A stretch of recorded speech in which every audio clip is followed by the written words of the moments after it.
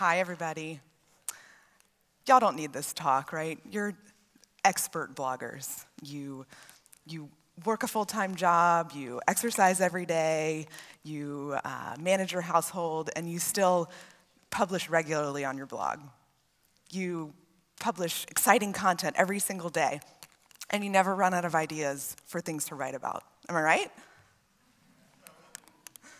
Yeah, me neither. Days go by and then weeks. You think about how good posting would feel, to write, to publish, to get those likes and comments. But you don't actually do anything about it.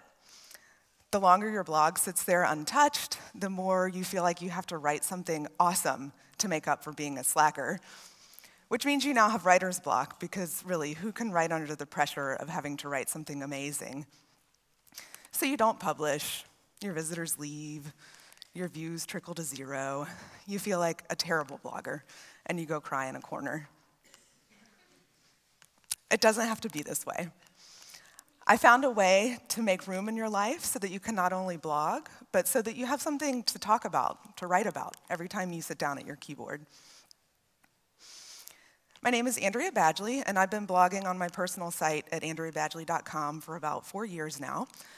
When I first started my blog, I was a stay-at-home mom, and I published on a pretty regular basis.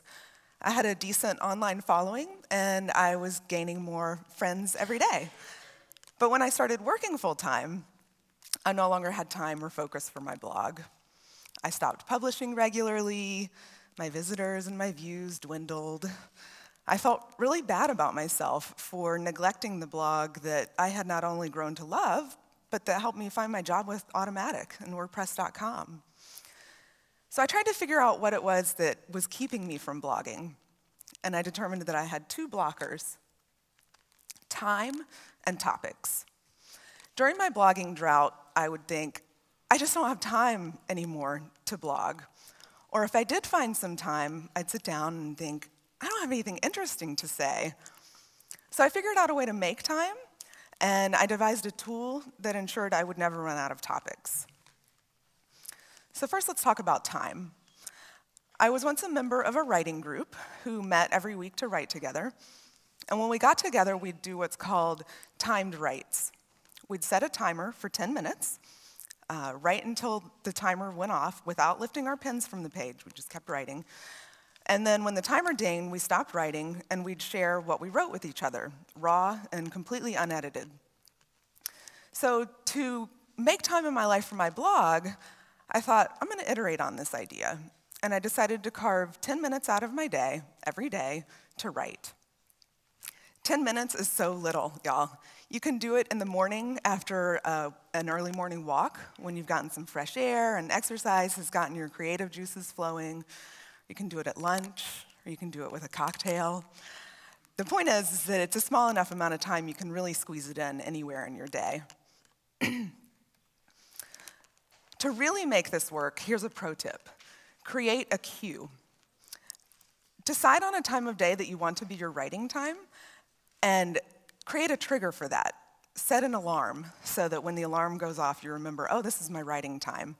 And then give yourself a reward for following through. I give myself coffee when I write.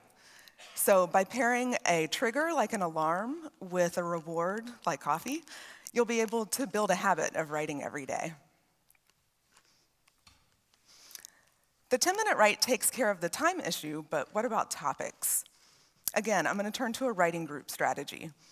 When I got together with my writing group, we would always have a box in the middle of the table that was filled with slips of paper. At the beginning of each free write, one of us would pull one of these slips of paper from the box, we'd read the words written on it aloud, and then we would all write on that topic. This same idea works for blogging. To create your own prompt box, take a sheet of paper and cut it into about 30 slips. On each slip of paper, write a word or a phrase that has meaning for you. Examples of some of mine are marshmallows and reading on sailboats. Those are the kinds of things I'd like to write about. If you write for a business site, you could use your employee names or anything unique about your business or the way you run it.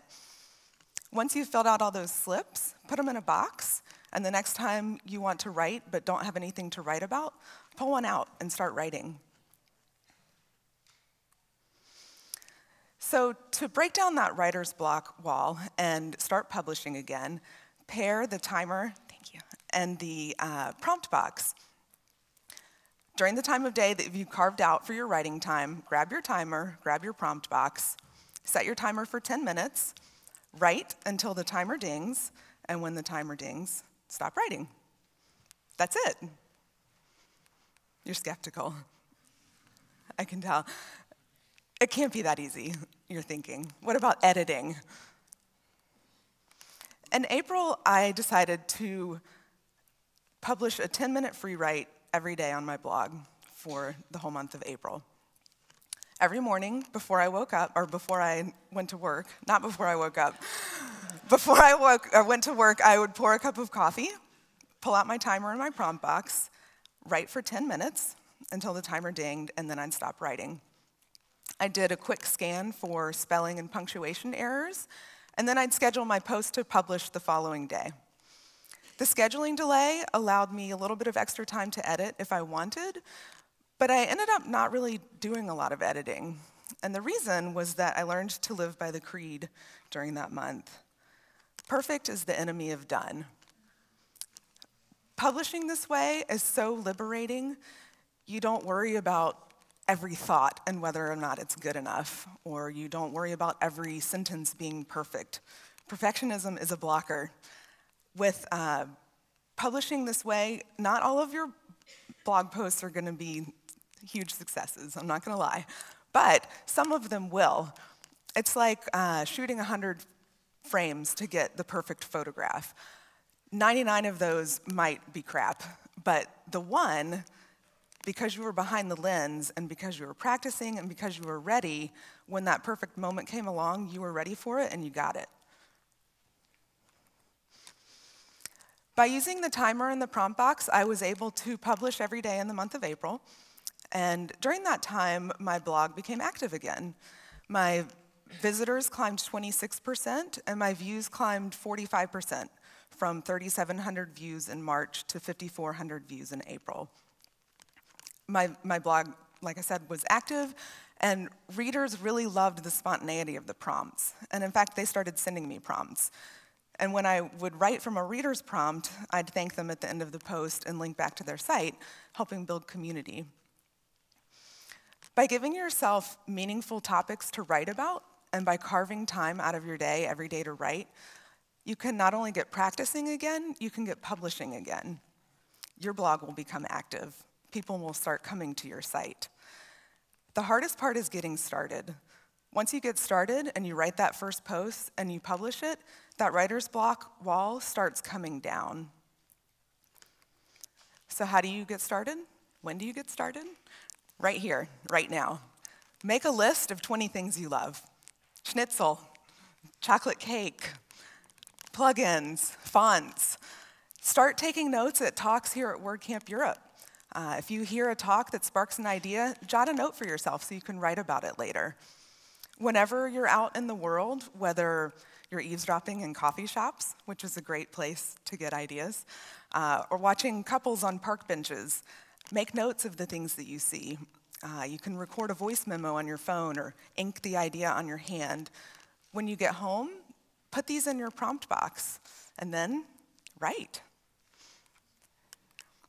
If anybody has any questions, I'm on Twitter at Andrea Badgley, and I posted this talk with some more notes on my blog. And thank you.